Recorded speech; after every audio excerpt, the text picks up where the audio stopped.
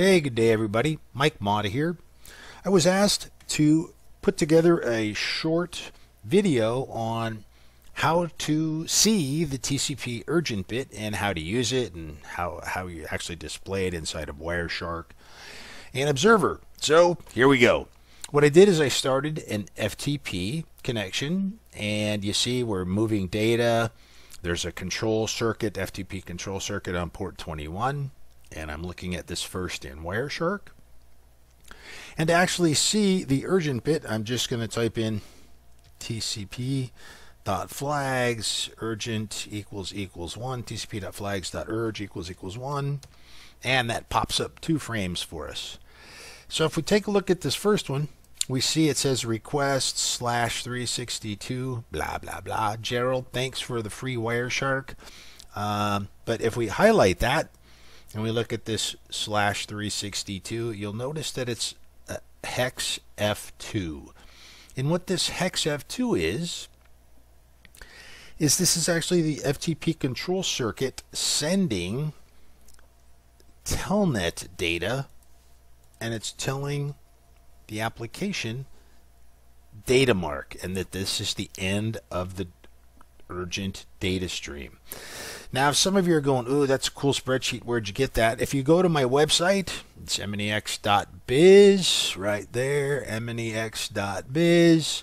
Click on frame header, fill in the info. We'll actually send you this spreadsheet, and you'll have all this wonderful information at your fingertips.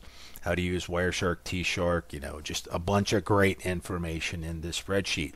But one of that tabs is this information about telnet. So what's happening in this particular trace is during this FTP process, I broke, hit Control C, basically broke the connection.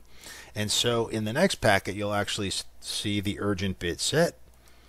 Again, the flags push ACK urge. And if we come down here and we look at the 3 bytes that were sent, it's FF, F4, F2. And again, if we look at the spreadsheet, FF is interpret as command, F4 interrupt the current process, and F2 end of urgent data stream.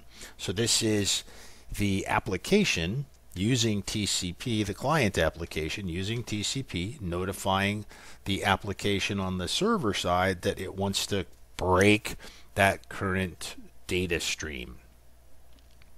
Seeing that in Observer, very similar process. So in Observer, the paid for protocol analyzer, we see the connection gets set up for port 21, the actual FTP control port. And again, if I filter just looking for the urgent, you'll see here's the same two packets we see on the control. The urgent bit is set. Again, if I look at that bit right there, the urgent pointer field is significant. And if I look at the urgent pointer field, it says there's 1 byte in that field, and that byte is, again, the F2. And you can see here the FTP data that's being transported, F2. We talked about that. From the telnet side, we're actually sending a telnet command, end of urgent data stream, to the host application on the server. And again, if I go back and look at the next packet with the urgent bit set, it says there's 3 bytes that are significant. And in this case, it's FF, F4, F2. And once again, if I go to the telnet, FF is interpret as command, F4 interrupt the current process, and F2 end of urgent data. So again, what's happening is in the trace from both, whether you use Observer, the paid for tool, or Wireshark, the free tool, it's sending, when you hit the break key, Control C, it's basically sending an urgent message to the application to interrupt the process. So again, I hope you learned something out of that. Thanks for listening. Make it a great day.